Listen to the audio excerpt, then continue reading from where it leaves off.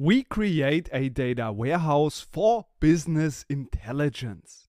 This is a term, business intelligence, that's used so widely, and since we create a data warehouse for business intelligence, we of course now want to find out what actually is business intelligence.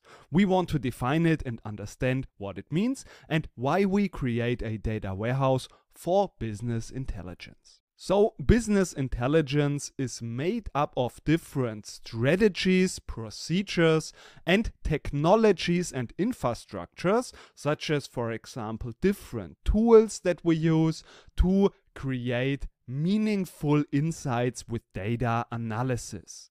This means that we need to gather data, we need to manage and store data so that we can create meaningful insights with reportings, data visualizations, but also some more complex tasks such as data mining or predictive analytics. So what we are doing in business intelligence is we want to use and find raw data and transform this data in such a way that we can turn it into meaningful insights. So for example, as mentioned, we want to do data visualizations, reportings, and those meaningful insights we want to use to understand our company better and make better decisions in the future.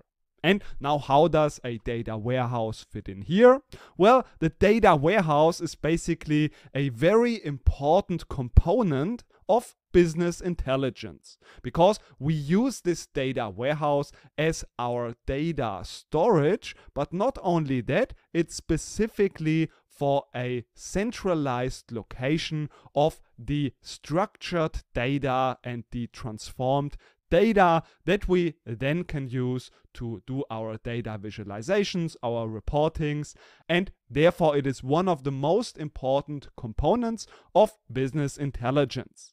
But you might also have heard of something that is called a data lake. So what is the difference between a data lake and a data warehouse? Because a data lake is also used to store data.